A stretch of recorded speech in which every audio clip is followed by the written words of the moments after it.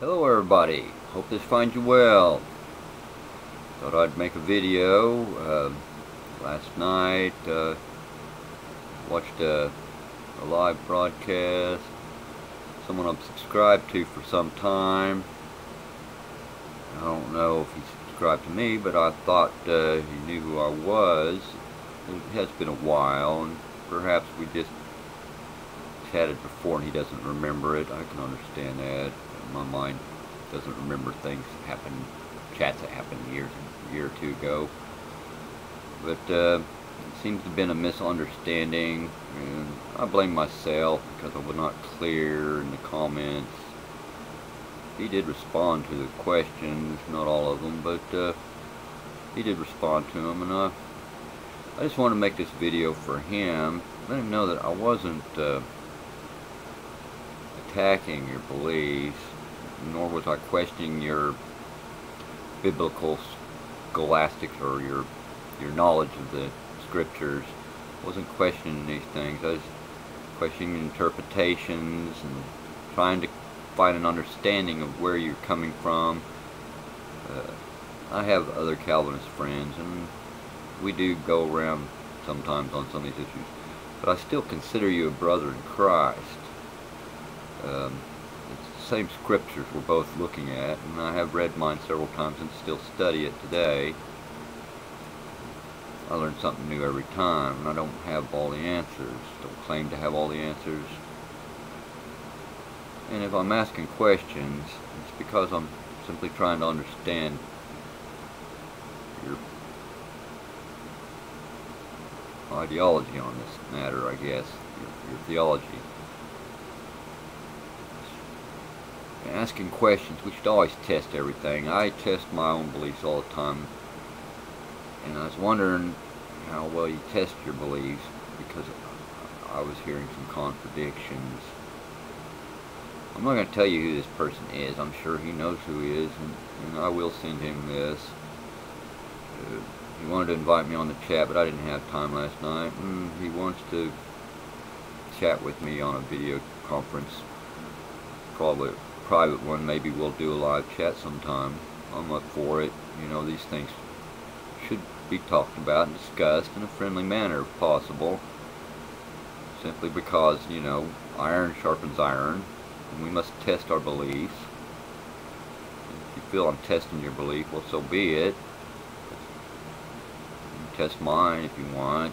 You'll find that there's nobody else like me, and I'm not going to argue my beliefs. I'm not into debating so much as I used to be. I do give reasons for my faith, which is within me, when the question is asked, and I have been known to defend the faith from time to time, and I'm not always good at it. See, I'm not the sharpest tool in the shed, but I do, as I'm led to by the Spirit, and I do have a strong faith in Jesus the Christ, is known by the Gentiles, Yeshua HaMashiach in the Aramaic,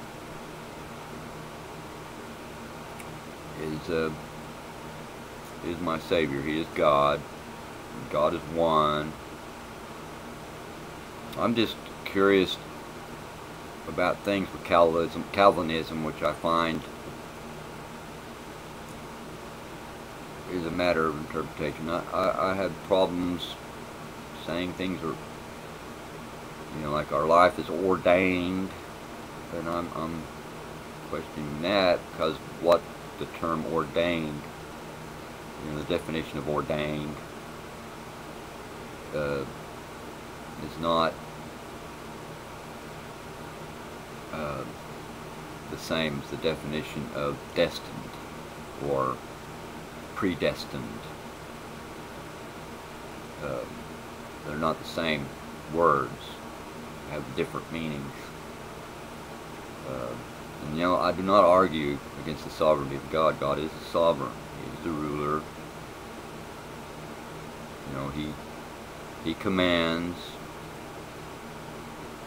You know, he's in charge of the universe's creation. He calls who he calls and chooses whom he chooses. Many are called and few are chosen. He gives out the hand and wants all humanity. This is my belief. He wants, as I see it from the scriptures, he wants all humanity to come to him, to know him. He doesn't want anyone to perish. But because there is sin in the world, some will. That's why many are called and few are chosen, because only a few accept him and follow him, and those that follow him are the ones he chooses. That is my interpretation. You may interpret it differently. We can discuss that. God's ordinances, he ordains the law, he ordains the physical laws, the natural laws, are all things he has commanded and created. But I have questions such as, did God ordain the fall of man in the garden? I agree that the Bible says that even good comes in the end glorify God, but it's in the justice that he disposes because of his ordinances that glorifies him. He does not like anybody suffering or perishing in flames for eternity, but he is the just God.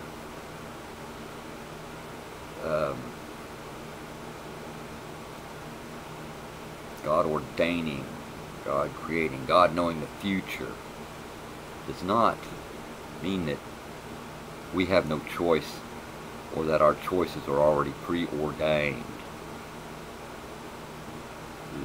There would not be the calling, the invitation, if we didn't have a choice in the matter.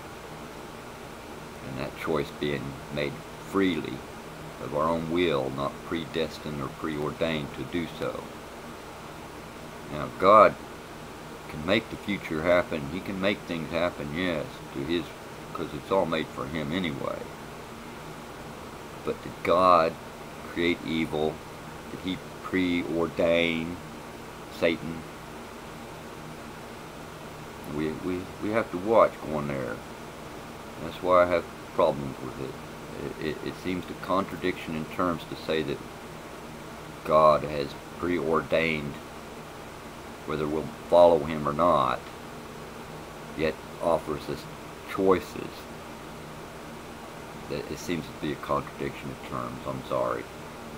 I'm sure you have an explanation for these things, and I'd like to hear them. I'm not an Armenian. I'm not a Calvinist. I don't really consider myself either. I'm just a student of the Word. The Scriptures, the Bible, are a guidepost to that Word, and that Word is Christ Jesus, the Messiah. That is the Word of God. The Scriptures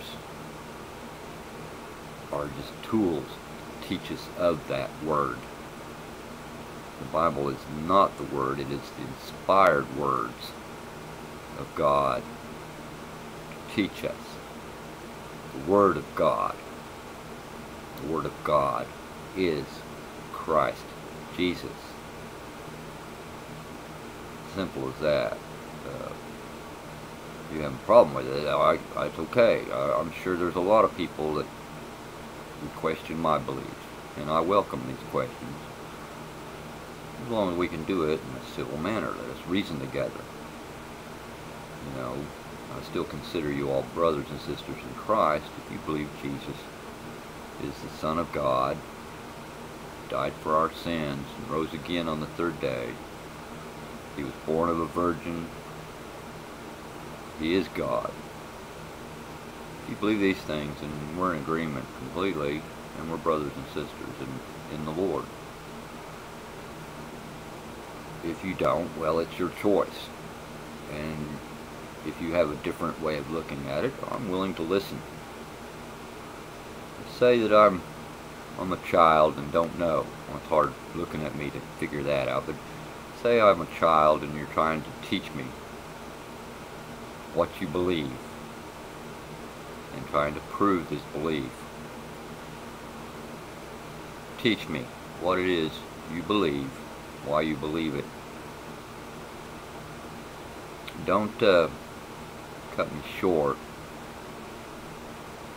or underestimate my own knowledge of these things, but teach me as if though I was a child. Humor me, and we'll see, and I'll make my choice as to whether it holds weight in my life. Other than that, though, most of what I hear is a bunch of talk, hot air and wind, arguments, cutting down the opposition, such as the atheist, which, you know, I understand the frustration with the atheist, and I have it myself. They're a frustrating lot.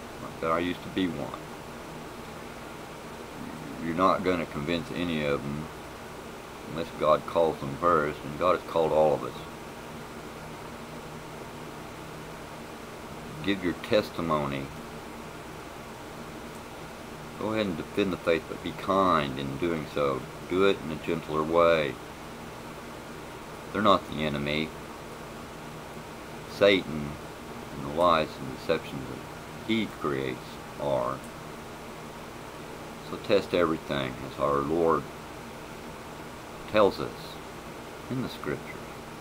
Test everything. Do not be deceived. Discernment is simply good judgment with sound doctrines. Thank you very much. Hope to hear from you soon. And anyone else wants to weigh in, if you're a Calvinist or something and you want to explain to me where I'm wrong, please. You can do it kindly. Please comment below. Best wishes to all of you. Peace, love, and understanding be with you.